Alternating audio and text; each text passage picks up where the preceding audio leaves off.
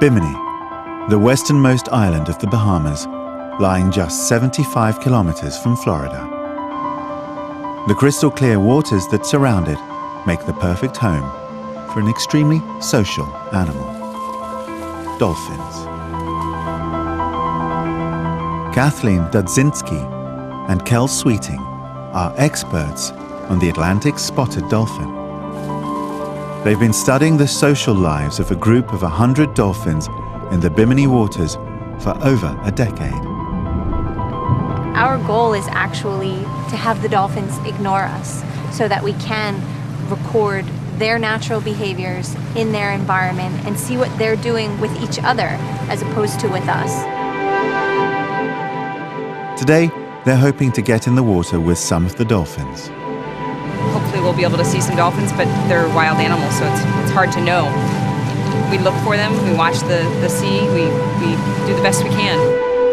The researchers identify individuals by their distinctive spot patterns. They now know the age and sex of many of them. No two dolphins have the same spot pattern. They're a bit like constellations in the sky. In addition to the spots, we can use scars. The team have spotted a group of dolphins. They get ready to dive in. Okay, Al, we're ready when you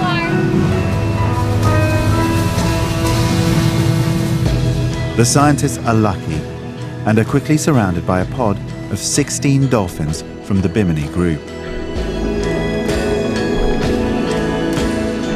They observe groups like this to look for clues that will reveal how dolphins interact and what their relationships are. Kathleen films everything, so if she sees any interesting social behavior, she can study it in more detail later. The dolphins swarm around, creating bubbles with their tails. Then, they do something strange. They start to use their beaks to push each other through the water. The dolphins' behavior is unusual. Kathleen and Kel have only seen it a few times. What we definitely saw on this last entry was a socializing group of dolphins. They were interacting, playing, they were affectionate with one another, there was a lot of rubbing, a lot of sound, so you had a lot of signals. It suggests to me there's some sort of interaction, it's some sort of observational learning situation going on with that group.